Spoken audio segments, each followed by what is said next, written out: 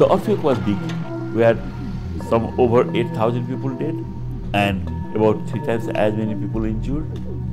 What we saw is the buildings that were constructed in a poor way with negligence of the building code, gross negligence, those were the ones that got damaged.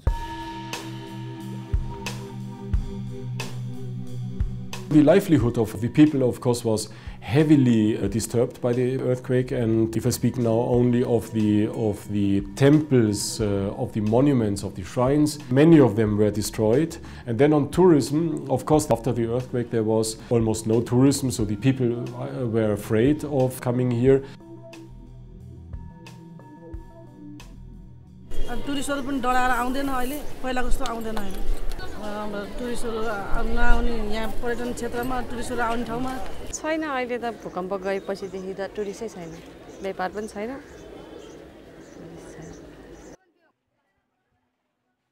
Losing the heritage means losing the nation. It's not only that they attract tourism or they are contributing to the economy, it is our life, and that is the first reason to be worrying about, and they need to be reconstructed. त्यसले काम गर्दाखेरि त्यो प्रतिबद्धता जनाउनु पर्यो त्यसैले यस्तो कामहरुमा खर्च धेरै लाग्छ एकदम स्वाभाविक कुरा हो किनभने अपरेटिभ वर्क जसरी एउटा डाक्टरले ह्युमन एनाटोमीको जसले अपरेसन गरिराखेको हुन्छ त्यो गर्दा उले कति रिसर्च गरेको हुन्छ The way we help the Department of Archaeology is by organizing capacity building projects where we would train their experts in situ, hands-on trainings, and we also bring them experts who can really help them really tackle the problems or just the questions that they have.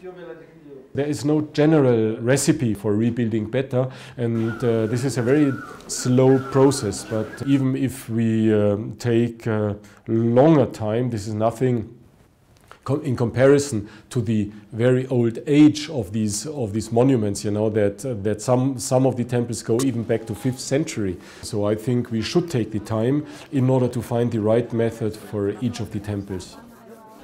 The Sendai framework for disaster risk reduction, it talks about understanding risk. Build back better is the biggest opportunity. We trust in the people and work with the people together to make the country more resilient by combining the traditional knowledge with the modern system of engineering and science.